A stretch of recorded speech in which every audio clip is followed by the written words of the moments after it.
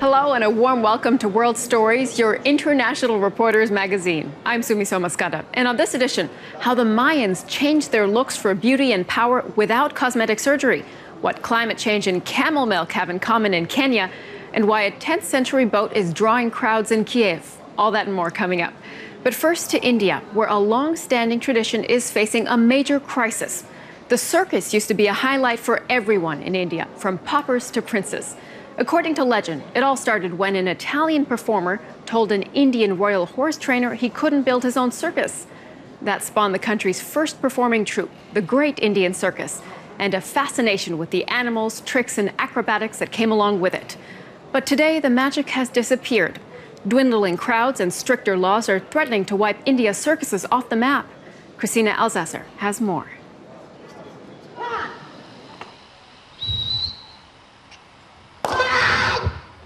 The Rambo Circus at the edge of Mumbai. One might be forgiven for thinking this is a rehearsal, but it's not.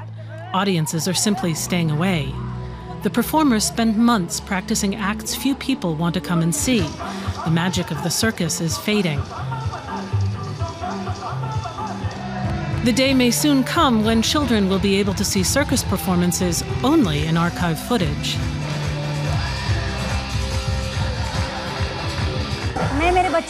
I've brought my children to see the circus because we don't know whether it will come back or whether they'll get to see it again.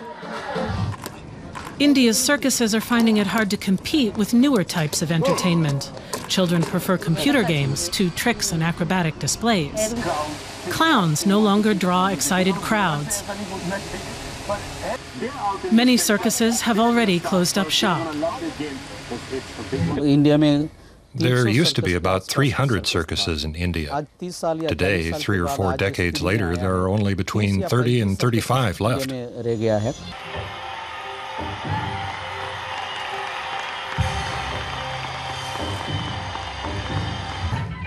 The few that are still going struggle with all kinds of problems.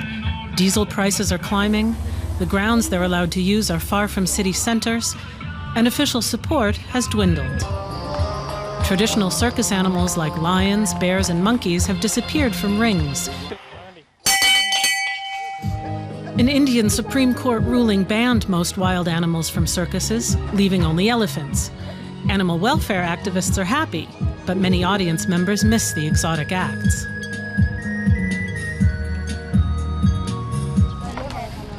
Laws limiting the work children are allowed to do have also been introduced. A necessary protection, but a problem for circuses needing to train new talent. If the circus is going to survive, we need help from the government. For one, centrally located grounds must be made available to us. We'd also like a relaxation of the child labor laws so we can train more performers for the circus. And the authorities should reconsider the ban on shows that have wild animals. If the government doesn't do something, the circus in India is going to become history in the next 10 to 15 years.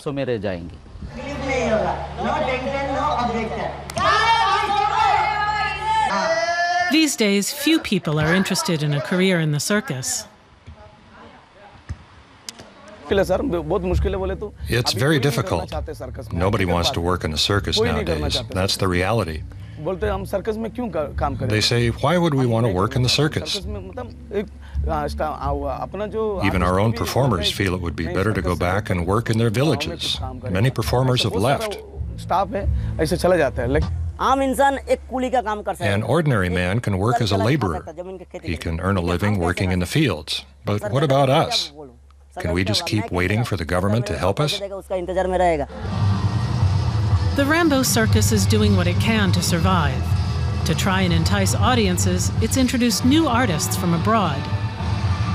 The Ring of Death is an act from Colombia.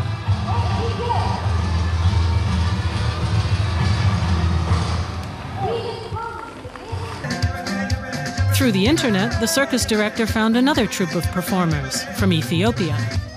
For now, they're glad to have the work. Yeah, it's better because if you see my country, there is a lot of artists such as me, but there is no big circuses like this, working, moving place to place, and just like the business. But it could prove to be a temporary gig. After a few days in Mumbai, it's time for the Rambo circus to move on. Everyone here is well aware they may soon be performing for the last time. Thanks to Christina Alzesser for that story. Now, our appearance plays a large role in how we're perceived. That's something that's true in almost every society. Whether it's clothes, makeup, or even surgery, we often manipulate our appearances to meet certain standards of beauty, culture, and more. That's nothing new, though. In our next story, Norma Avila Jimenez from Mexico's Canal 22 shows us how even ancient Mayans used to artificially change the shape of their skulls to send a signal to the rest of society. Take a look. Chroniclers from the age of Spanish colonization surmised that deforming the skull served to give a warrior a fierce countenance in battle. Some of the skulls found show only a slight deformation, so they could have been normal variations of natural shapes. Some may have come from people who weren't subjected to the deformation procedure for long enough. But a forehead can be widened only so far by artificial means. To do that, the heads of newborn babies were subjected to extreme compression, a very painful procedure. Many of the Mayan figurines, reliefs, and frescoes depict people with flattened noses and foreheads, or stretched heads. But what motivated these efforts to change the skull's natural shape? This mysterious custom was not limited to Central American civilizations. Evidence of it has been found in South America, Africa, Asia, and Australia. Skull deformation often had a social significance and was reserved for the upper class, a kind of branding that signified membership of a clan or another group. In Yucatan, a connection has been found between a certain type of deformation, this flattened, sloping forehead, and the social status of the person. We've seen it, for example, in the frescoes of Yaxchilan. Mothers subjected their babies to the procedure for at least 3 years, starting from early infancy. One reason may have been vanity. They may have been trying to achieve an aesthetically pleasing appearance and a distinctive look. The forehead or rear of the head was partly flattened using boards. Or they'd use tightly wound bandages to give the entire head an oblong shape. If they wanted to give it more of a cube shape, they might strap the child's head to its cradle to force it to grow in that direction.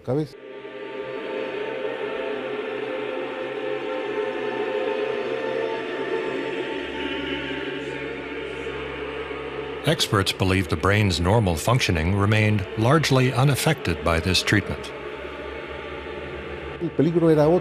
The true risk was a different one. Too much deformation could put so much pressure on the skull that it would crack. The result was higher child mortality. In 2002, Dr. Serrano and a team of specialists working in the Cenote Canun sinkhole in Yucatan found the deformed skull of a woman. It shows the deformations typical of what we call a tabula erecta, a flattening of the back of the head, neck, and the front of the forehead. That pushes the skull far out to the sides.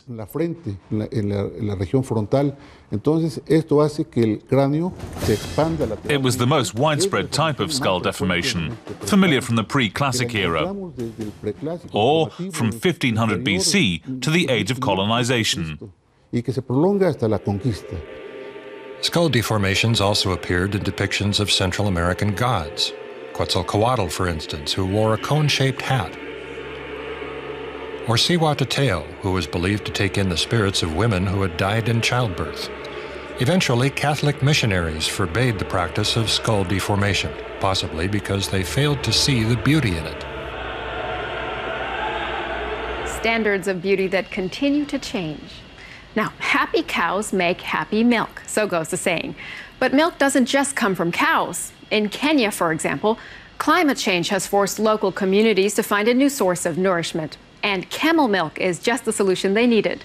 The drink has long been consumed across the Middle East, where it's known for its nutritional value and its medicinal properties. In Kenya, the production and selling of camel milk has created jobs, improved nutrition, and helped locals adapt to the changing climate. Reporter Holger Chechak has more.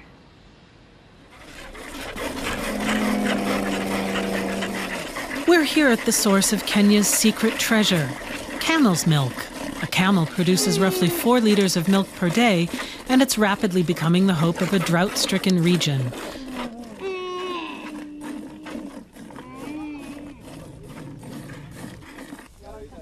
Donkeys carry the milk to collection points. From there, it's taken by pickup truck to the city. But where does it end up?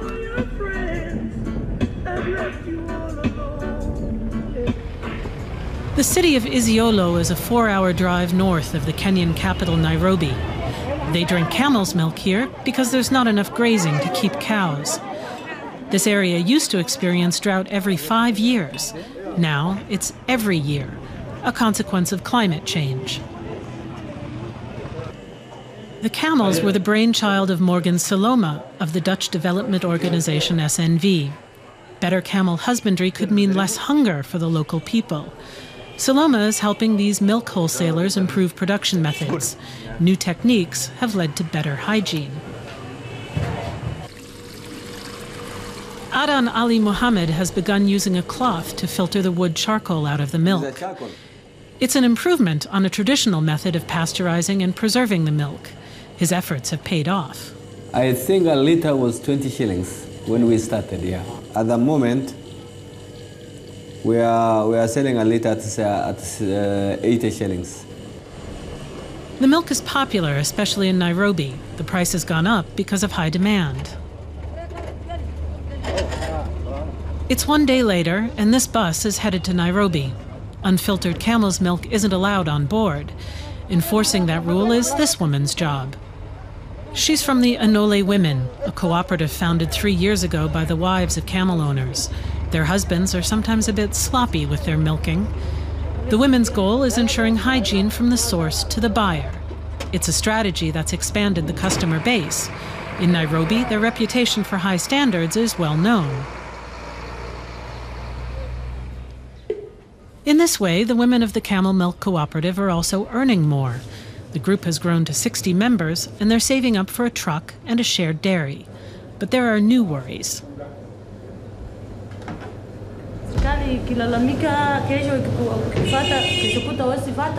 Business is good, but for 2 years our neighborhood has been unsafe. People from other places are robbing our grazing grounds, killing our herdsmen, and stealing our camels.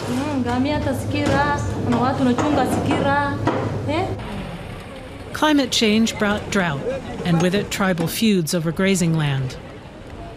The herders in Isiolo drive out to their camels only with armed protection.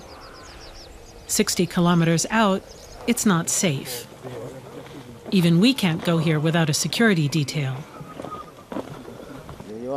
Shepherds, many of them still children, wander about with their herds.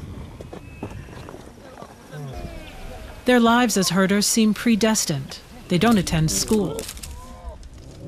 Mohammed Shinoy is one example. He began shepherding when he was 10 years old. Now he's 45. His camel's milk goes to Nairobi, but he doesn't want to follow it.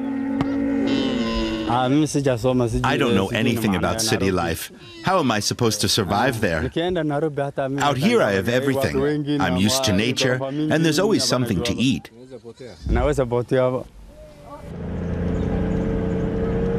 Keeping camels is one way to overcome drought. People without camels need feed for cows. That's virtually impossible without farming. In Ondonyuro, far off the beaten track, farming was an unknown word until quite recently. The people of the Samburu tribe of northern Kenya believe God provides feed for cows. It either grows or it doesn't. Now these children are learning that food can be planted. Hunger is preventable. Their mothers are showing them how. They learned from Dutch aid workers who taught them to plant fast-growing grass. Today, they're harvesting for the first time in their lives. This project makes us hopeful. During a drought, we usually can't do anything. But now we can grow our own food, feed our cattle, earn something, and send our kids to school. Those who sow shall reap. That's the logic behind the project. And it's promoting peace in northern Kenya. Camels are a promising sign of what the future may hold. But back to the present. German Holger Marbach was a development worker for 15 years. Now he runs a camel milk plant in Nanyuki, 70 kilometers southwest of Isiolo. His company, Vital Camel Milk, already supplies major supermarkets. Isiolo has some way to go before it will be producing camel's milk that's up to European drinking standards. But Marbach has branched out into skincare products, and he's interested in cooperating with Morgan Saloma's wholesalers. We've just started delivering a new product. We're bringing our Malaika healing cream into supermarkets. We could use your camel milk for that, and your people could sell a lot more. The medicinal properties of camel's milk make it especially valuable. The women of the Camel's Milk Cooperative will be pleased at a chance to reap new profits.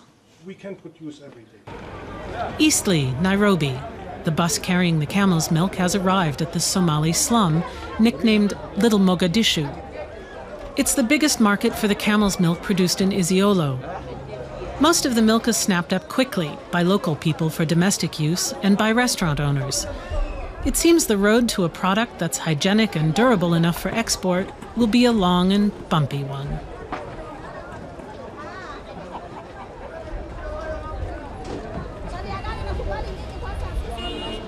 Well, the European Union has already approved imports of camel milk from other producers, so it could soon take off here too. Well, from Nairobi, we go to Kiev. The Ukrainian capital has just added a new attraction to its list of sites, a boat. But not just any boat. This one, called Prince Vladimir, has been built the same way it would have been centuries ago. And it's helping Ukrainians pay homage to their history and heritage. TVI's Yulia Kutsenko sent this report.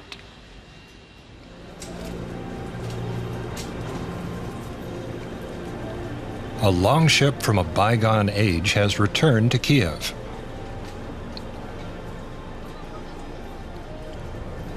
Boats like these were widely used in the 10th and 11th centuries in the medieval territory of Kievan Rus for diplomatic and military expeditions. Historians and engineers managed to recreate this boat based on old representations. Just like the original, this one is largely made of pine wood. About 10% of it is oak and lime.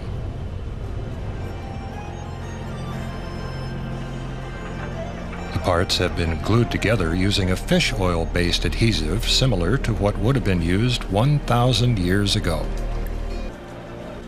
The longship is set to become a central attraction at Kievan Rus's cultural and historical theme park. We're proud to present our reconstructed warship, Prince Vladimir, as it was in the 10th century. This is the kind of boat our forefathers traveled in to find out about other people and other countries. It was the main transport used in war, trade and diplomacy.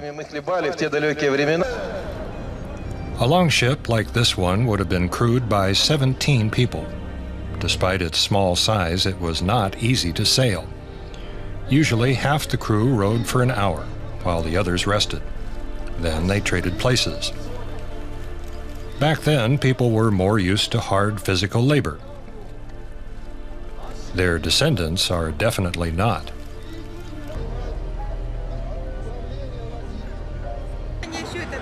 With its modern crew, Prince Vladimir can only manage speeds of 5 to 6 kilometers per hour.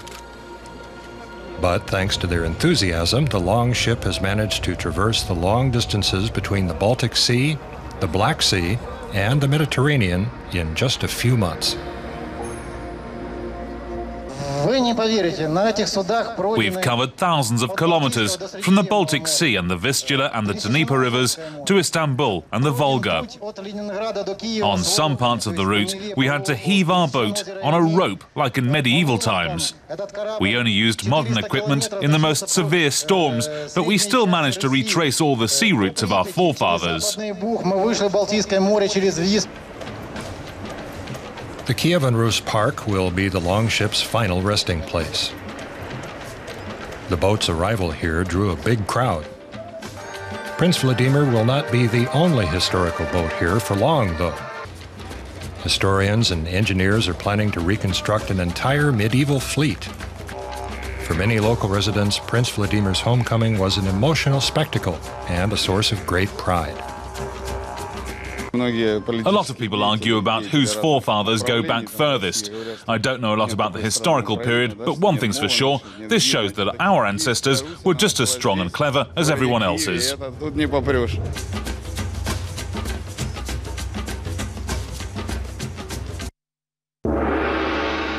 The longship will be a welcome addition to the Kiev and Rus Park's replica medieval town, where visitors mingle happily with reenactors dressed in authentic costume.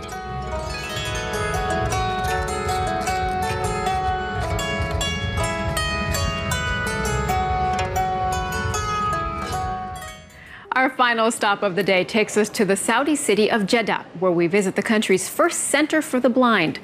The Qatar Center provides a recreational space where the vision impaired can take part in sports and educational activities, share ideas and experiences, and support one another. Alan's Adnan Misbah brings us this story.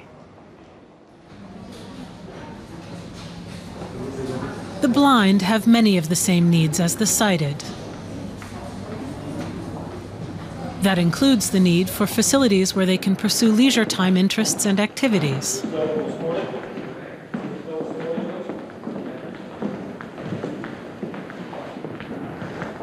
One such place is the Qatar Center. It's the first of its kind in Saudi Arabia.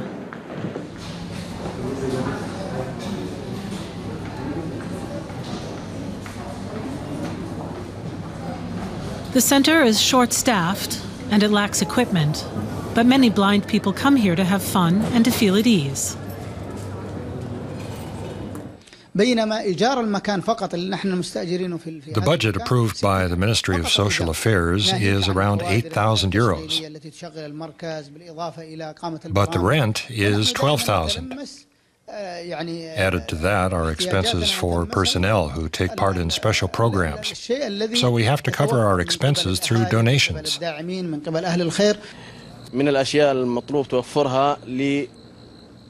We've created an environment that's suitable for blind people.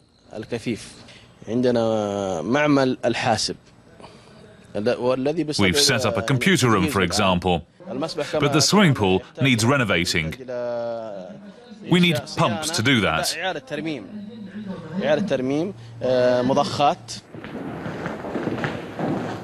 For this game, the players depend on their quick reactions to sounds and motion. The ball contains a bell. The two teams of 3 players each pass it back and forth across the floor and try to score goals. Majed al-Barakati has proved to be a talented player.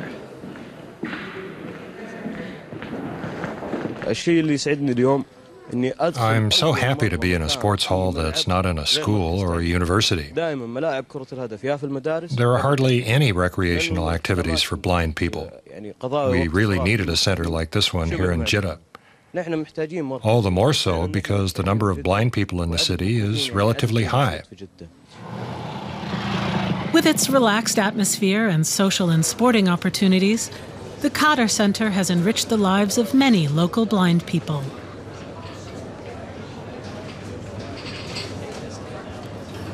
Well, that's all for this week's edition of World Stories. From us, our reporters, and partner stations around the world, thanks for watching. To watch more episodes, head to our website. That's dw.de/World Stories. We'll leave you with this week's Picks of the World. See you next time with more World Stories.